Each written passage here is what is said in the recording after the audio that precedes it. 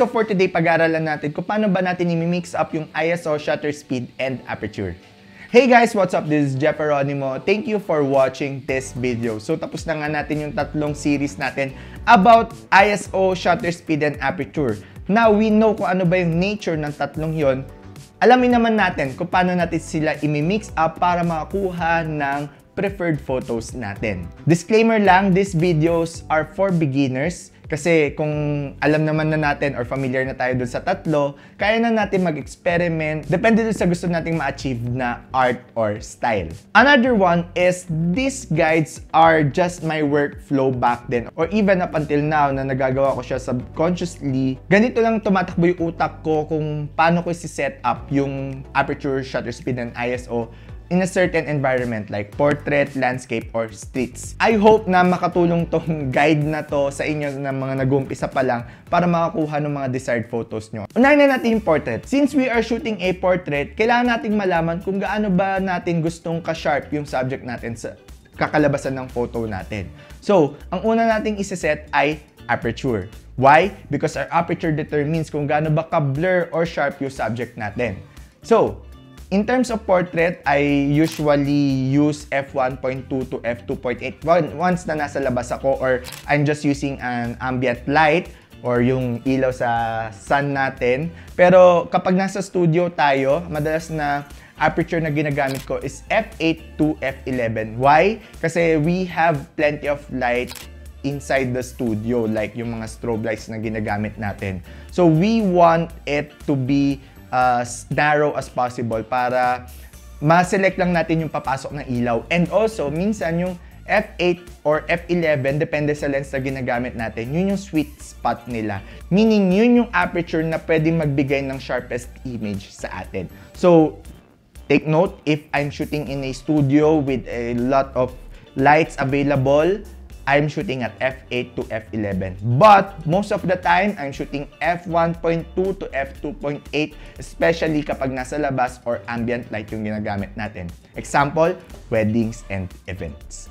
Next na sineset ko sa portrait is yung shutter speed. Kasi kailangan ko ma-determine kung kailangan ko ba ng talagang freeze yung subject ko or okay lang na may medyo motion blur. But since portrait yung pinag-uusapan natin, syempre kailangan ma-freeze natin yung mukha or yung half body ng subject natin. So kailangan natin ng mga medyo mataas na shutter speed. Like nagsisimula ako sa 1/125th of a second pataas. Since alam na natin kung ano yung aperture and shutter speed natin for this certain shot, malalaman na natin kung okay ba yung exposure ng ating image.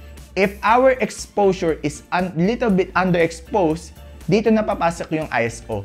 Doon ko na last na ina-adjust yung ISO. Since ISO is a little bit sensitive sa kalalabasan ng image natin in terms of noise, so pinakahuli ko siya. If okay na lahat at ISO 100, then that's it. ISO 100. Pero if my image is still little bit underexposed, tinataasan ko ng kaunti yung ISO ko hanggang maging 0 or above 0 ng kaunti sa exposure meter natin.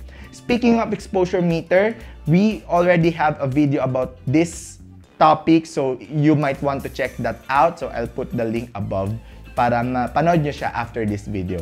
So going back, so kapag ka naging okay na yung exposure meter ko, makikita ko siya sa viewfinder or if I'm using the LCD screen of my camera sa may baba, at makita ko na nasa 0 or plus 1/3, mga ganon, or 2/3, okay na ako. Since I'm shooting raw, so sa editing ko na or sa post-processing ko na ilalagay lahat if I want it to be light and bright or dark and moody. Why? At least yung canvas na meron ako, okay yung highlights niya, okay yung shadows niya. Hindi ako magsisisi sa editing na, hala, blown out pala yung highlights ko. Hala, sobrang na-darken pala yung shadows ko. So, I'm always looking at my exposure meter at around 0 or 1/3 or plus 2/3. So, that's how I set my portrait photos. So, una, recap lang, aperture.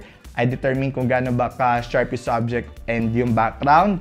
Then, second is shutter speed, kung gaano ko ba ka-freeze gusto yung subject ko. And lastly is ISO to compensate dun sa exposure ng photos na makukuha ko.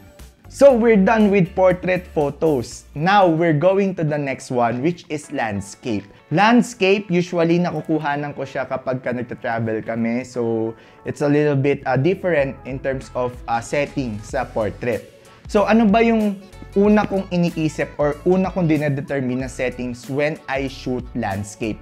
First is, syempre, aperture pa rin. Aperture kasi, syempre, we're dealing with landscape eh. So, kailangan kong ma-determine kung gaano ba ka-sharp yung foreground up until background. So, definitely, I'm shooting at f11 to f16.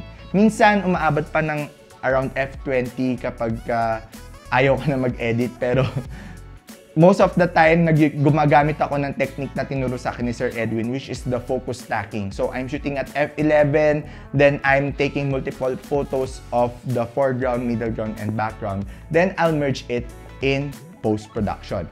So, definitely, kapag nag-shoot kayo ng landscape, una yung i-determine na setting is aperture.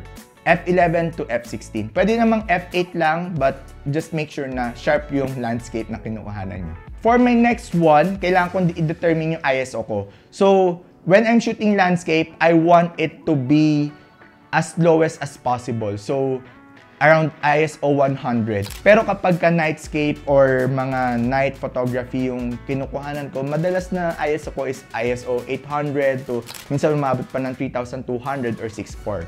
Pero kapag ka bright and sunny daylight, katulad ng sinabi ko sa video natin about ISO, most of the time, ang ISO ko is 100. So, recap lang, alam na natin yung aperture natin when we're shooting landscape, alam na rin natin yung ISO.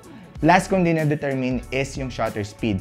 Kailangan ko ba ng long exposure shot or okay na ma-freeze ko? So, when I'm shooting landscape photos, usually ang shutter speed ko is around 1/50 or 1/125. Pero when I'm shooting long exposure shots, so dito na papasok yung mga above 30 seconds. So that's how I set my landscape photos. Again, reminder, this may not apply to all, but this is just my workflow. Eventually, kapag ka na-master mo na to, pwede mo nang i-mix up kung ano ba yung gusto mong unahin or anong mga settings yung kailangan mo. Kapag nag-uumpisa ka lang, talagang minsan kailangan lang natin ng guide, minsan kailangan lang talaga natin ng something to start with para maumpisahan natin yung journey natin in photography. So that's all for our landscape part. Next is our street photos. I consider two categories when shooting street portrait and street landscape. But definitely ganito tumatakbo yung isip ko when I shoot street photos. Inuuna ko yung shutter speed. Why? Gusto ko ma-determine kung gaano baka freeze yung moment yung gusto ko.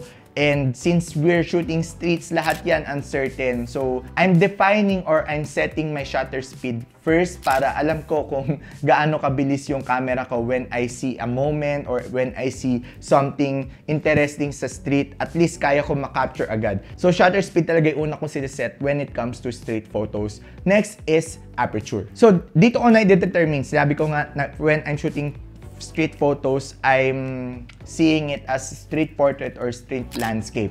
When I'm shooting street landscape, definitely my aperture is f8 or f9 or f11. But when I'm shooting street portrait, I'll shoot at f1.2 or f2.8 or f4 at least. So last is my ISO. Bakit last ulit yung ISO? Kasi yung ISO, most of the time, naka-fix lang yan. Since I'm shooting most of the time maaraw, pero kapag gumabi na, dun lang magbabago yung ISO ko. So, madalas na nagbabago sa akin is shutter speed and aperture. Kaya siya yung una kong mga sineset. So, una, shutter speed. Then, next is determine kung portrait ba or landscape. Then, set ko na yung aperture ko. Then, lastly is ISO. Kasi dinadetermine ko lang kung bright sunny day ba, or cloudy ba, or gabi na ba. So, malalaman ko kung anong ISO meron ako. 100 to 400 to 800 or even 3,200. So, that's all for today, guys. I hope na nakatulong yung workflow ko when shooting portrait, landscape, or street photos. And yun lang naman yung madalas na workflow na. Yun lang naman yung madalas na sineset ko kapag nag-shoot ako. And ang kailangan lang talaga is practice. We really need to do practice. If hindi ka makalabas ngayon, definitely shoot at inside your house or Kung meron kayong bakuran, pwede kayong mag-shoot. Yung mga halaman doon ng mga nanay or tatay nyo, pwede nyo i-shoot yan. Or kung saan man, kung ano yung mga interesting subject na pwede nyo makuhanan ngayong nasa loob lang tayo ng bahay or kapag lumabas na kayo, may chance na kayong gumala. So magagamit nyo yun. Kailangan lang talaga natin mag-practice para ma-familiarize natin ano ba yung aperture, ano ba yung shutter speed, and ano ba yung ISO. So definitely, this is just a guide. So use it freely if you want, but if you have a definite idea about ISO, shutter speed, and aperture, feel free to experiment as well. So that's all for today, guys. I hope you learned a lot and liked this video. Don't forget to click the like and share button. And also, if you want to learn more about photography, videography, editing, and vlogging, consider clicking the subscribe button. We also do have our Buy Me a Coffee site link in our description box below. If you want to support me and this channel in creating more videos in the future, you might want to check our membership link or membership button down here. Just click that and malaking tulong na po iyon. So that's all, guys. Once again, this is Geronimo. Thank you for watching this video. See you on my next one. Bye. Peace.